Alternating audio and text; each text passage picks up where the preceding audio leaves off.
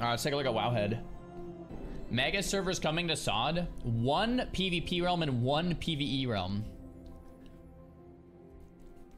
Blizzard's opening 2 new realms that will be able to hold every player in the game on one of the 2 servers. There'll be 1 PvE realm and 1 PvP server that players will receive a free transfer to once available. This will not be a forced transfer, as all current realms will remain available. However, the original realms will be closed to new players. When SoD launched, we were excited to leverage some tech to reach that goal. We did free transfers. Most of the original realms still have healthy pops. We recognize moving characters to disruptive. It's not a decision we're taking lightly. Faction balance in the realms also a concern, but please notice that daily active players across all realms has been near a perfect 50-50 split. This constellation should not be a perfect faction balance. Alright, so people are gonna meme this and be like, SoD is dead, which is like maybe partially true, but I think this is a good decision. I'm all for less versions of WoW, getting everybody to one server so that when you're in game, it actually feels like something is happening and something is going on.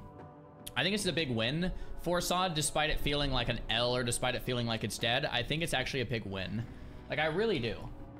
I really do. I think it's a good thing. It's gonna make the server feel awesome. So I'm excited for that change. Obviously I'm playing retail, so I won't be able to test it out for a while, but when that happens, I'm excited to check that out. Yeah.